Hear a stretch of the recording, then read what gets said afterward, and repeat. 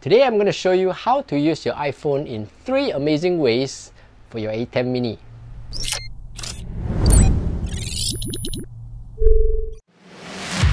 Hey, what's up everyone? It's Steph here. In today's digital age, I'm sure every one of you has a phone, right? And most of you probably an iPhone. And of course, live streaming is still a very big thing in this age. So how do we integrate your everyday weapon, the iPhone, to your Atem Mini setup?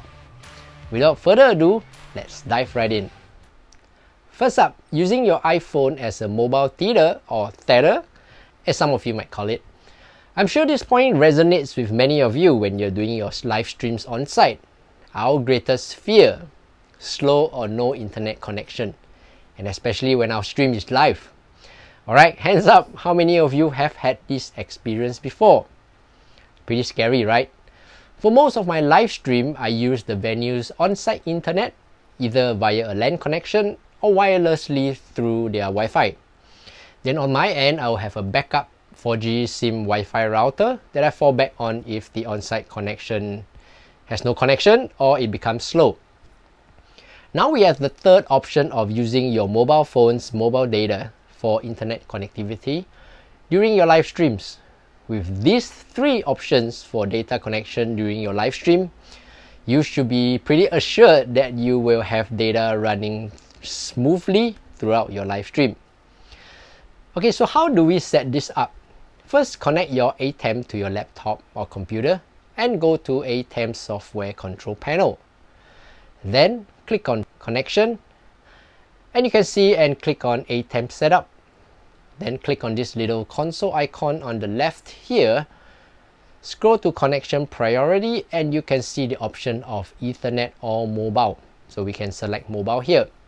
Don't worry about selecting mobile because this just tells the setup that if there's a mobile connection available, they will use that mobile connection first. If not, they will just fall back on to the Ethernet connection. So now we head over to our iPhone setup. So go to your settings and under personal hotspot, toggle it on by allowing others to join. Then connect your iPhone to your Atem Mini console's USB-C port. So depending on if you have the latest iPhone 15, you could be using a USB-C to USB-C cable, or previous iPhone models which would require the use of a Lightning to USB-C cable.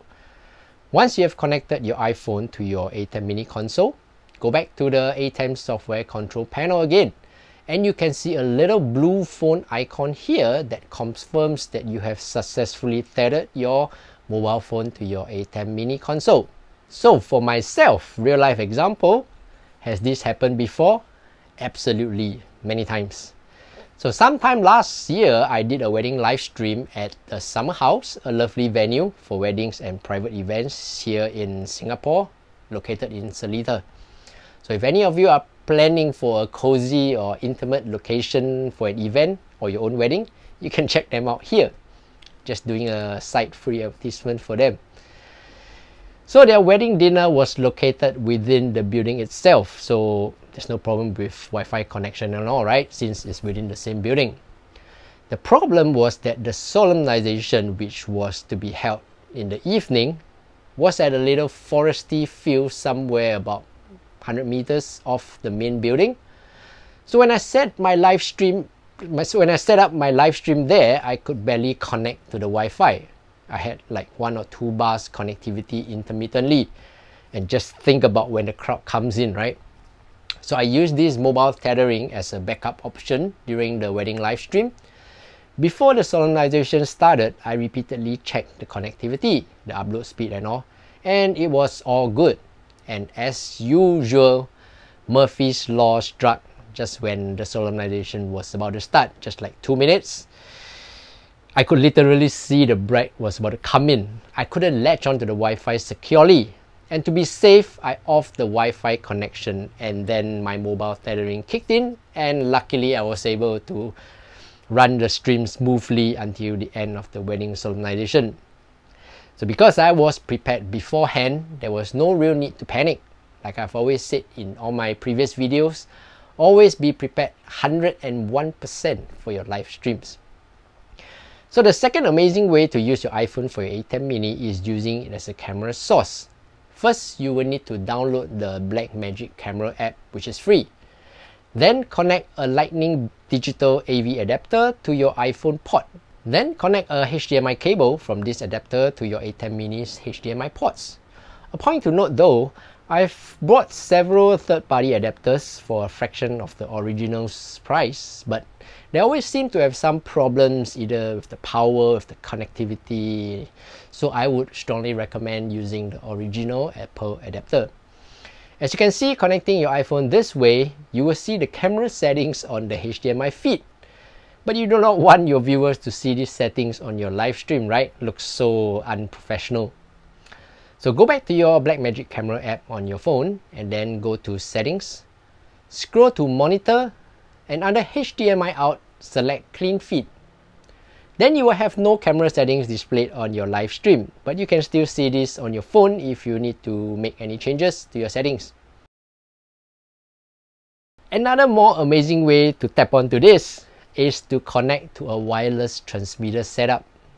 So for myself, I've been using the HoloLens Mars 300 setup. Simple, not too expensive, reliable.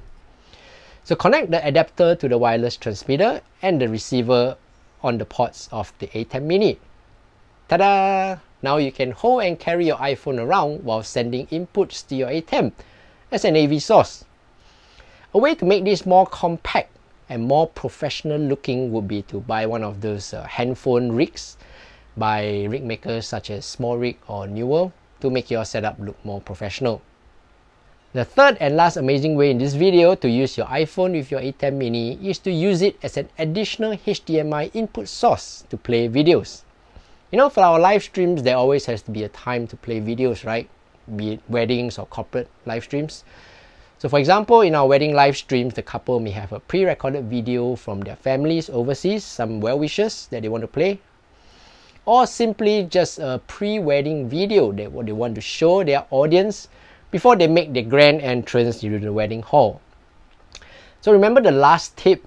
Similarly, we connect the iPhone to the Apple AV HDMI adapter and then connect the HDMI to one of the ports on the Atem Mini. So you can prepare the video on your iPhone, and when the time comes to play the video, just make the switch over and your audience will be able to see the video being cast onto the live stream. So there you have it. 3 amazing ways to use your iPhone to boost your Atem Mini setup. Again, I've said this many times before. Our mobile phones nowadays are so indispensable to us, right? We are carrying it with us most of the time. It's almost the first thing we pick up when we wake up, and probably the last thing we put down before we go to sleep. So what better to use this device to help us with our live streams, right? If you know any more amazing ways to use your iPhone for your Atem Mini setup, do write them in the comments below and then we can talk about it, or I can probably make a part 2 video of this.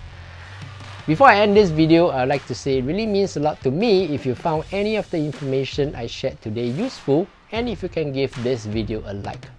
So it encourages me to continue making such videos for you. If not, feel free to leave them in the comments below what you would like to see in the future, so I can work on them to bring you something that you like. If you have learned anything from today's video or from other videos on my channel, don't forget to subscribe and click on the notification bell. And while you are here, do check out 2 of my other videos here. And as always, if you have any questions, I'm Steph. Please let me know.